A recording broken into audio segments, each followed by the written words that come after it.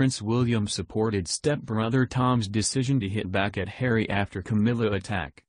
Prince William would reportedly like to have his own public say on the situation and welcomed his stepbrother Tom Parker Bowles' decision to shut down Harry's allegations about the Queen consort, commentator Kingsley Schofield claimed.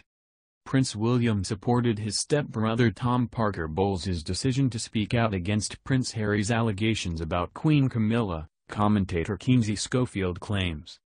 Parker Bowles hit back at his stepbrother's criticism against his mother, insisting there was no endgame to her rekindled romance with King Charles III. Charles and Camilla famously revived their relationship whilst married to other people at the end of the 1980s, which resulted in the failure of both of their first marriages, The Express reports. The Duke of Sussex previously slammed his dangerous stepmother for the role she played in the divorce of his parents in 1996 and branded the Queen consort as a villain. Schofield alleges that the Princess of Wales would apparently like to publicly back up his stepbrother but is limited by the long-standing royal family unwritten rule of never complain, never explain. The American Today for host said, "I love that Tom spoke out about this because William would like to. He's fought for a change in strategy and he's been shut down. And Tom does not have to stay under the never complain, never explain mantra because he's not a member of the royal family. He spoke out to defend his mother and I don't think Camilla was crawling, or desperately trying to get the crown." She told Sky News Australia, her great-grandmother was Alice Keppel who was happily the mistress of the king. "I don't think she even thought she'd get to marry him let alone be the queen consort. So good for her."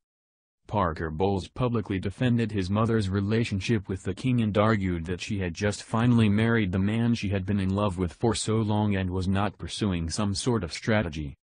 He told the newsagent's podcast, "I think change happens but I don't care what anyone says, this wasn't any sort of end game. She married the person she loved and this is what happened."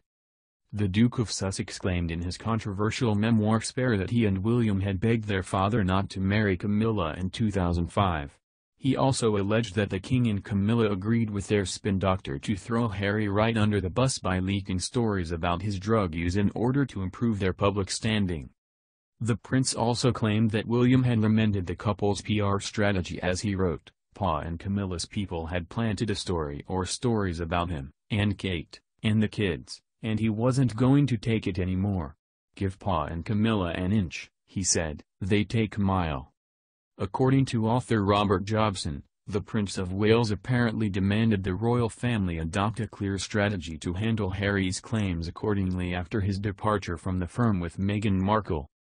William was particularly furious with his younger brother and sister-in-law after the couple made multiple shocking allegations against the royal family in a 90-minute bombshell interview with Oprah Winfrey in 2021.